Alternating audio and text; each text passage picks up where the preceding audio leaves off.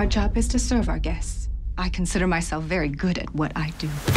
Welcome to the Magnate. I see we have the pleasure of your company. Will anyone be joining you?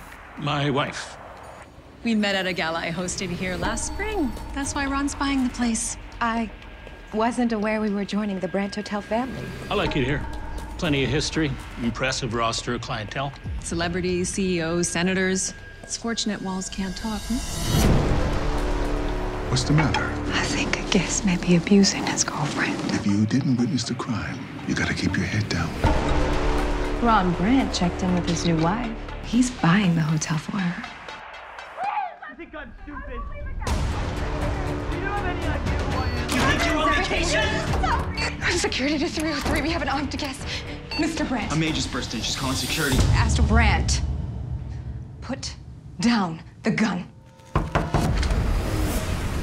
Detective George Finn. Astor Brandt was found dead this morning. You were one of the last people to have seen him alive. Do you know the penalty for murder in this state, Miss Carter? I think I'm being framed for murder. Police think I was the last person to see Astor alive.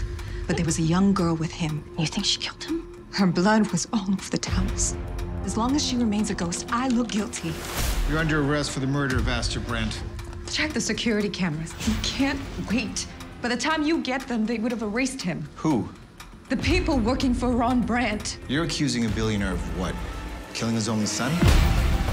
Here at the Magnate, we pride ourselves on discretion.